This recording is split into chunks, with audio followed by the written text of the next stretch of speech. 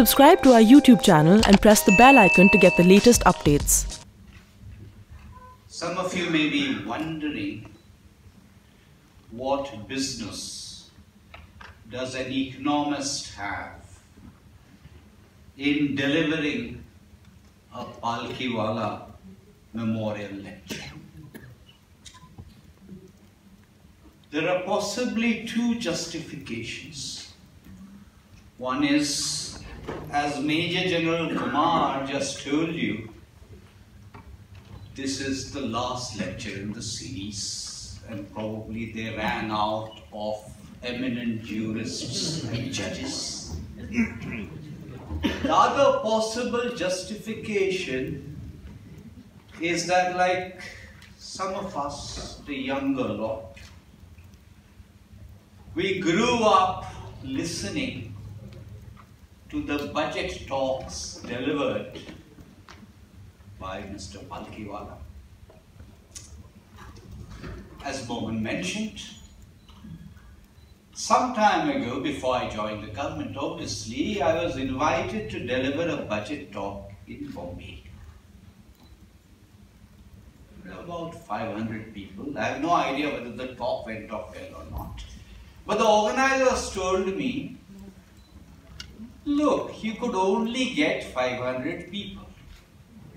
With Palkhivala, it used to be 10,000, and there was a dispute about whether it was 10,000 inside and 100,000 outside. So having been asked to deliver this talk, which by the way, could have been far better delivered either by Mr. Bora or Mohan Kumar, I chose a sufficiently intriguing title of the law of the state and the state of the law. Because I thought, all right, state of the law, everyone would be able to figure out what I'm going to talk about. But the law of the state will no doubt puzzle everyone, that what on earth does it mean? I will tell you later what I intend it to be, but first I want to begin with the state of the law. And I will begin with certain very, very obvious things that all of us are familiar with, except they don't always register. The first obvious fact is that the role of governments everywhere in the world is to deliver security, law, and justice. In terms of the priorities, and all of us expect all kinds of different things on the part of the government. In terms of the priorities, the most important thing that governments are required to deliver is law and justice and security. But look at the number of times we get agitated about what the government is doing on health, what it is doing on education, and contrast this with the kind of tolerance we have with what is happening on justice. And I will come back to this refrain later on, because in any case it is about we the people, and particularly with Mr. Palkhivala, it is about we the people. What are the numbers? Depending on whether you include quasi-judicial forums or not, Mr. Bora will know, Mohan will correct me and say you should say 4 hours, but I shall say 4 hours. Depending on whether you count quasi-judicial forums or not, we have 35 million cases pending, almost. Very simple back of the envelope calculation, and you will always say, you will obviously say it's a back of the envelope calculation. Typically, a dispute has two sides, two litigants. Of course, on the criminal side, the government is a litigant, but on the civil side, sometimes you have multiple litigants. So just purely back of the envelope, assume two litigants. So 35 million into 2, that's 70 million. So roughly 1/3 of India's households is involved in some suit or the other. 1/3 of India is litigating. 1/3 of India is litigating unsatisfactorily, but the fact that 1/3 of India is litigating also indicates that in all of this cynicism that one has about the other organs of state as laid down in the Constitution, households are still convinced that the justice system will deliver, even though we also watch Damini and we are also familiar with the phenomenon of Tariq pe Tariq. In the early 90s, the World Bank did again a very back of the envelope kind of study. And it asked the following question. Remember, early 90s reforms had just been introduced, economic reforms had just been introduced. It was a very, very back of the envelope kind of calculation that if we fix the legal system in its entirety, what increment to GDP growth would that bring about? We fix the legal system in its entirety, what contribution incrementally do we get to GDP growth? And the answer was 1%. Whether it's 1% or more than 1% is beside the point. What is the point is, when we talk about markets, when as economists we talk about markets, the role of markets, the role of the state, all of this takes place in a certain context. The market is not a sabzi mandi where I go and transact.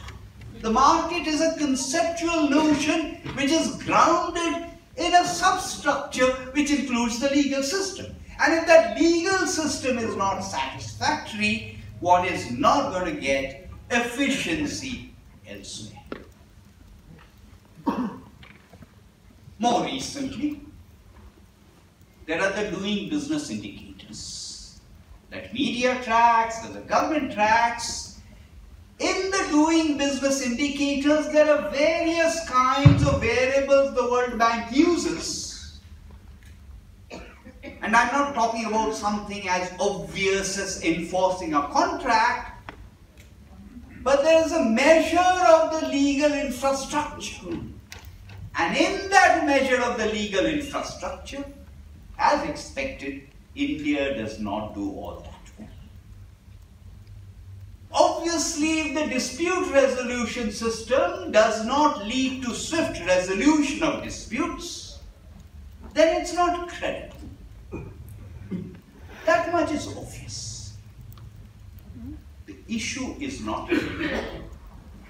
the issue is the earliest point in time in terms of a commission that I have ever been able to track down was a report by, Justice Rankin, I was about to say, 1924-1925. If you read that Justice Rankin Committee report, it was set up in 1924, it submitted its report in 1925, and if you look at that language, if you read that language, you would not change a single word. And many of the solutions that Justice Rankin talked about, many of the solutions which have been echoed and endorsed in a succession of law commission reports, are a reiteration of what Justice Rankin said. Broadly speaking, I am an economist, I can't ignore it, although I'm ostensibly ignoring it for purposes of this talk. Essentially, it boils down to supply, demand, or productivity. There's solutions.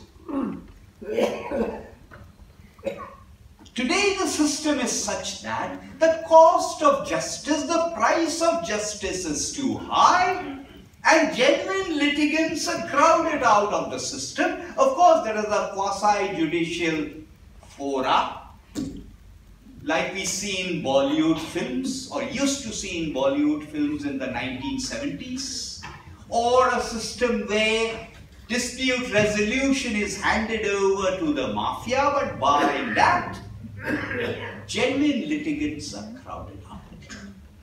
So therefore, what one needs to do is to reduce the cost of justice delivery, and which means that either you must have reforms that address the supply side, or you must have reforms that address the demand side, or you must do something that is in the nature of productivity. As I said, the issue is not new. In the Bible, I think it was in Exodus, yes, it was in Exodus. Joshua goes to Moses and says, there are too many disputes.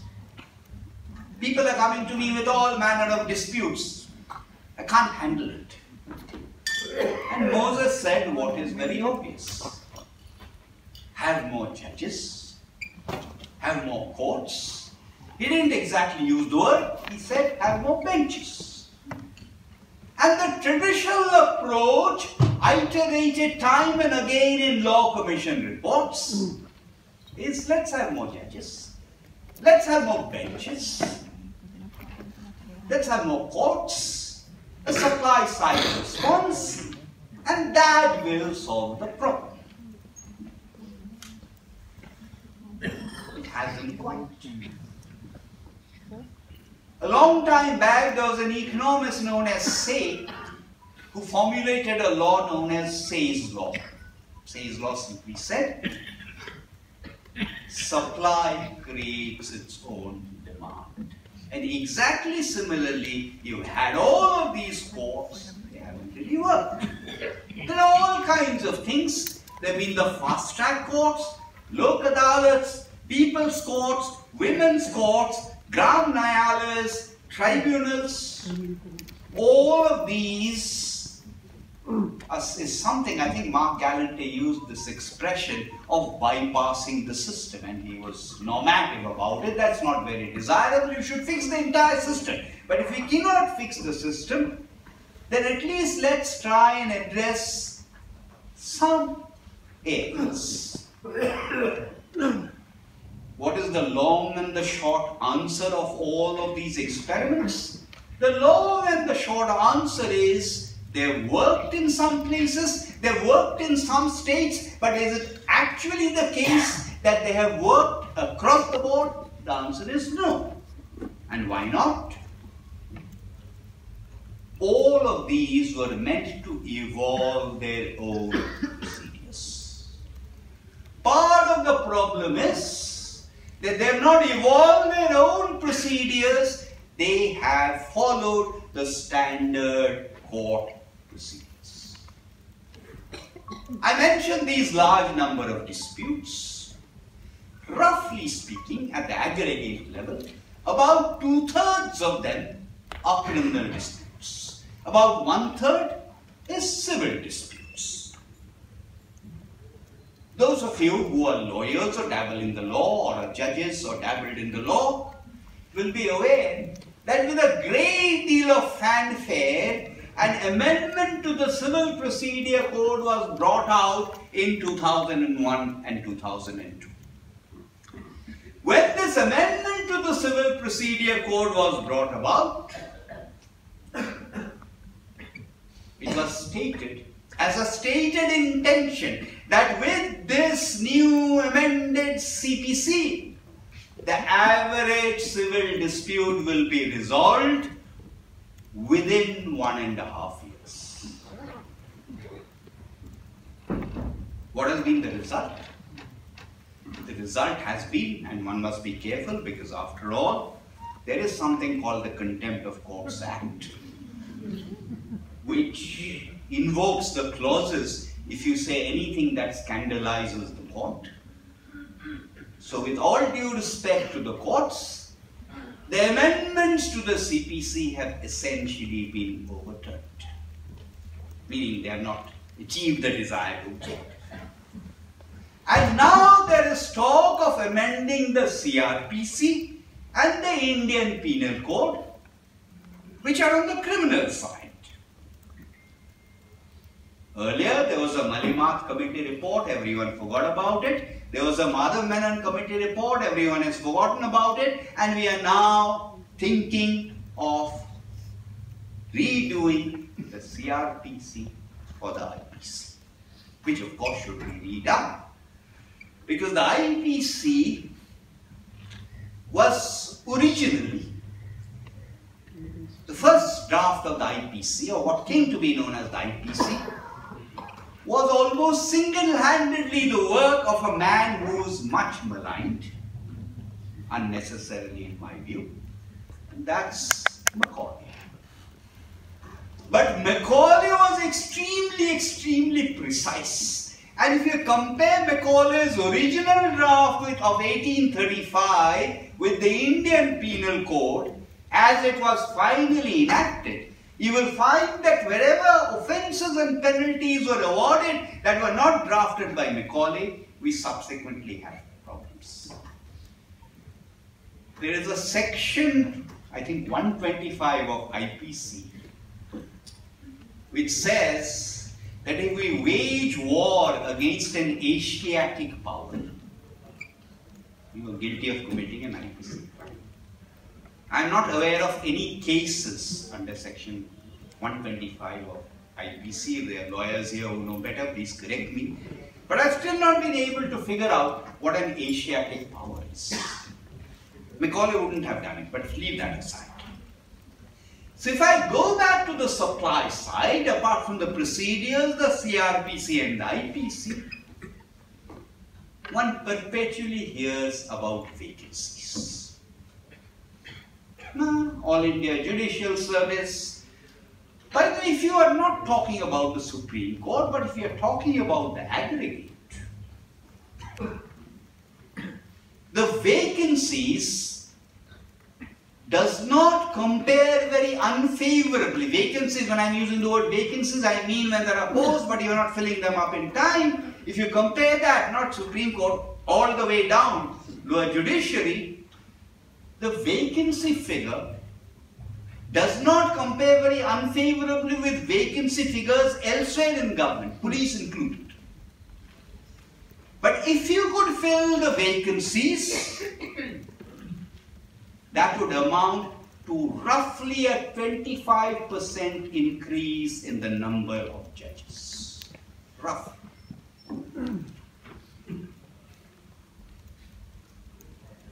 I should also quickly flag the issue of appeals.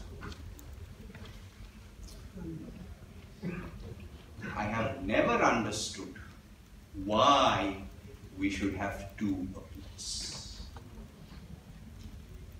Whenever I mention it to my friends in the legal fraternity and sorority, they say it's against the principles of natural justice. So whenever I have to wake up in the morning, I set an alarm. And just to make sure, I set another alarm 10 minutes later. But I invariably wake up with the first alarm. I have logically not understood what is so very great about the second appeal. I have been told, that I have read, that a second appeal must be on grounds of law, not on grounds of facts. But I constantly see situations where a second appeal is happening clearly on grounds of facts, and it is not facts that have been subsequently discovered. So I think we broadly need to ask ourselves as a collective entity whether we need to curb appeals, whether we need to particularly curb appeals at the level of the Supreme Court, where in other jurisdictions in the world, the Supreme Court certainly does not entertain this number of petitions. Nowhere in the world that I am aware of, at the level of the Supreme Court or the highest court of the land, is more than about 10% admitted. So I do want to flag the question of appeals, and I also want to flag pointless appeals on the part of the government, which I will come back to later on. I also want to flag the issue of management of courts. What are judges good at? They are good at delivering judgments. What are teachers good at? What is Mohan Rao good at? He is good at lecturing, so he lectures in O.P. Jindal. But does O.P. Jindal have a registrar? Or does it have an academic to run that administrative function? I don't know actually. But many educational institutions have now recognized that an administrative function is not necessarily best delivered by a faculty member. Now, if that is accepted, I do not understand why the management of courts cannot be handed over to professions. Not the actual judgment. But you mention this, and there is an enormous amount of resistance. In every place that I know of, in every organization that any individual works in, there are performance indicators. But you mention performance indicators for the judiciary, and you get abused. Now don't misunderstand. I am not suggesting that someone from outside should come along and frame those performance indicators. All that I am asking is, why cannot the judiciary itself evolve its own performance indicators and accountability indicators? Why is it the case that we must have an institution where there is no accountability and where there are no performance indicators? This is particularly important, and I am making a very loaded statement. This is particularly important because I think that in the last several decades, the judiciary has been captured by the bar. For instance, when the PILs were first started, they were supposed to bring about all kinds of desirable benefits, as they have. But if you look at the analysis that has been done of the kinds of lawyers who are successful at getting the PILs admitted, you will find that it is a small, incestuous amount. Which is particularly one of the reasons why I am harping on the management of courts, the listing of cases being handled by a profession. The lawyers are particularly important because if it's a civil case, I told you earlier that 2/3 of criminal cases are criminal cases, particularly concentrated in lower courts, and 1/3 are civil cases. It is my conviction now that for a typical civil case, the moment the issues are framed, you know what the outcome is going to be. Not with certainty, but within that range. The moment the issues are framed, you know what the outcome will be within that range. Thereafter, one side or the other, as a litigant, is interested in protecting the status quo. And therefore, we continuously have adjournments. Many years ago, I guess, well, the main reason I am probably here is because once upon a time I was involved with a law reforms project. And when I was involved with the law reforms project, I was introduced to various lawyers And I met a lawyer, I was introduced to a lawyer, and I was told, so I asked, what is he good at?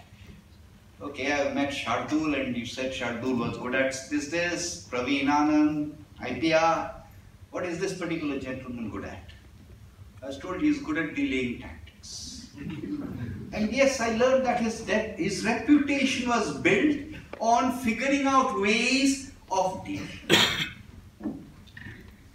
Let me now quickly mention criminal cases. And criminal cases brings us to the area of police reforms, which as citizens we don't seem to be bothered about.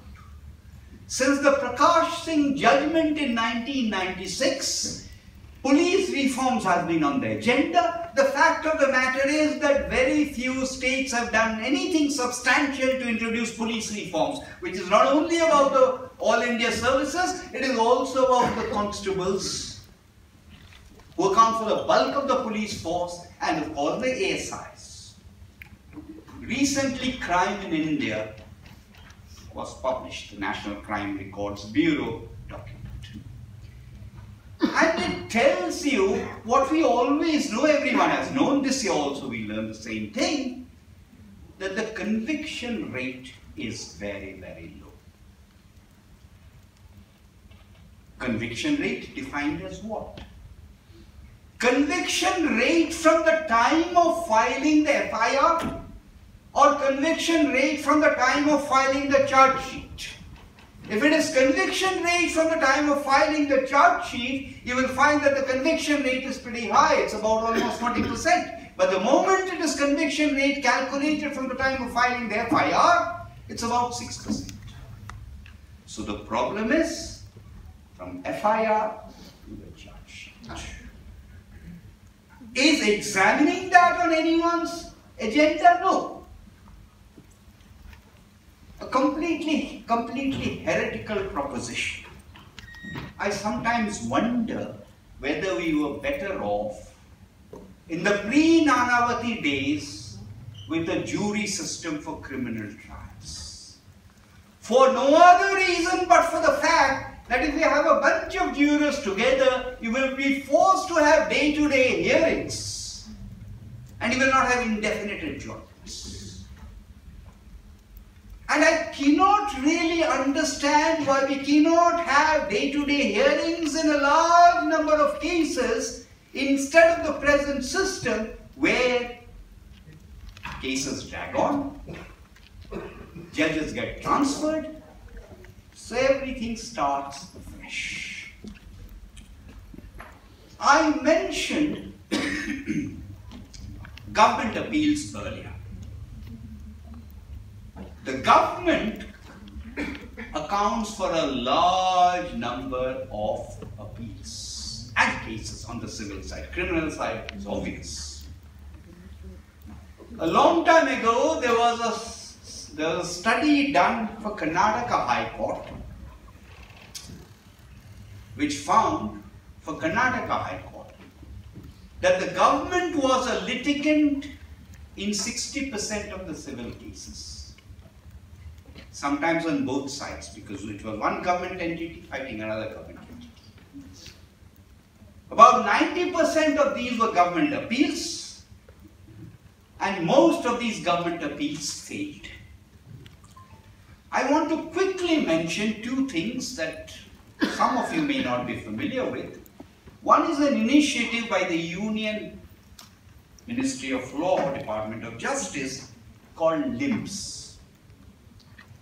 LIMS tracks all union government cases.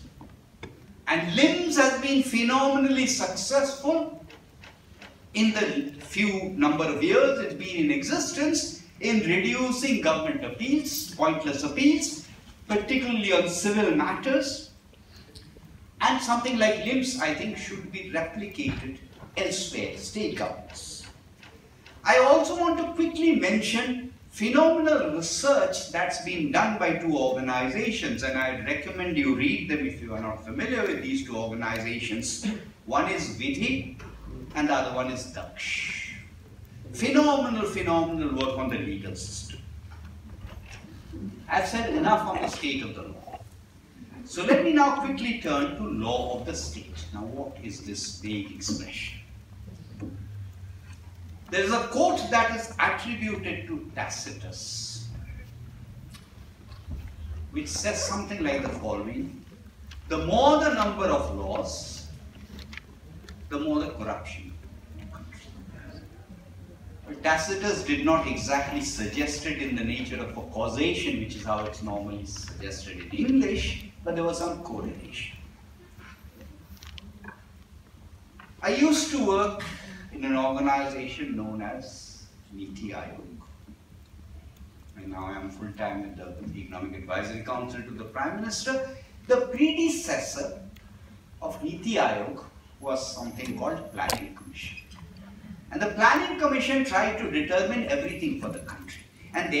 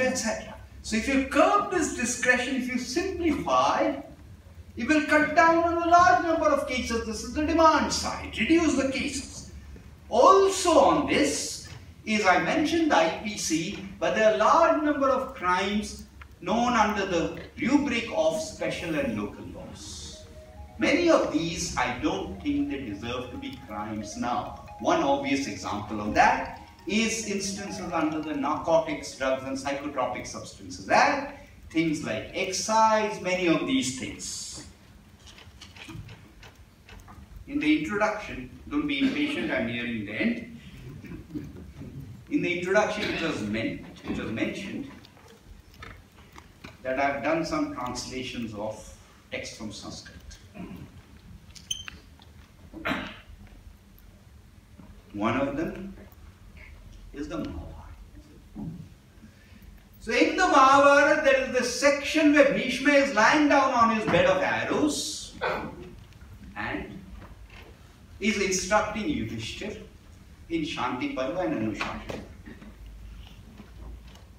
And Bhishma says, and this is something that's also there in Manusmriti, here are the 17 most important type of civil cases which you should try or get tried in order of priority. Thousands of years ago, guess which was the most important item in that list of 17? Breach of contract. Also, Bhishma, lying down on his bed of arrows, he tells Yudhishthira that if it's a relatively rich person who is guilty of a crime, you should not imprison that person, because it will be at the cost of the public exchequer. If it's a relatively rich person, you should impose a monetary penalty. It's only the relatively poor who should be put in prison. You might disagree with this on normative grounds, on value judgment grounds, but this has an impeccable logic of its own. And if I had not told you this was Bhishma in the Mahabharata, you would have thought it was the law and economics people in Chicago who had thought of that. Essentially, I think we now need to think two final points. Despite what I said about fast-track courts, I think we need some degree of focus.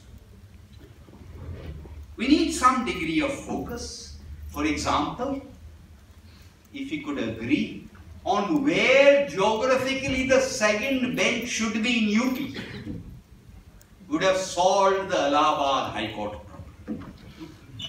If we can solve the acts under the Negotiable Instruments Act and the Motor Vehicles Act, we will solve a large number of problems.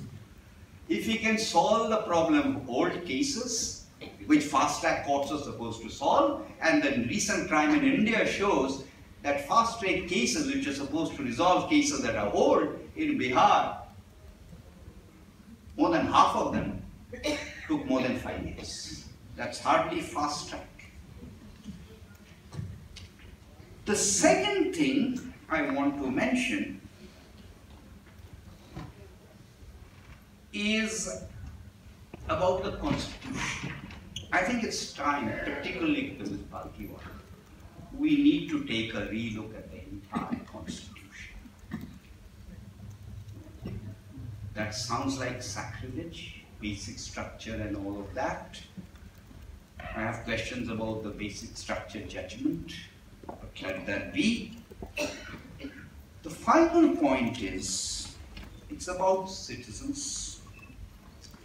It's about citizens and citizens exercising the countervailing pressure. To solve the judicial system, we need more money.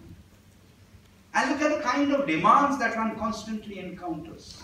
4% for health, 6% for education and public expenditure, 10% for infrastructure. Do you hear anyone saying anything about the judiciary? Not really.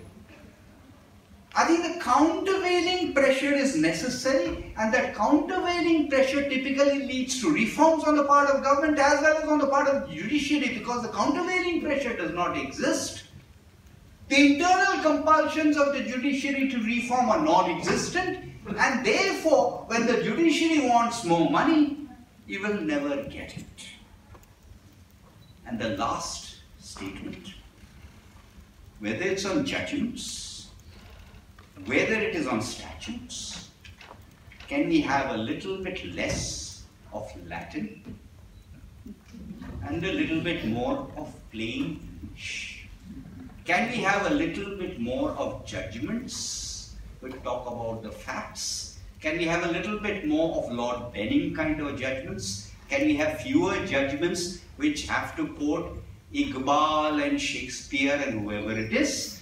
And can we have a situation where the Supreme Court does not have to send down a judgment from a High Court saying that we are unable to understand what this judgment is saying? I've given you a flavor in very bulleted structure of what I believe to be the most important issues, both in the state of the law and the law of the state. But first, the law of the state, then the state of the law. Thank you very much.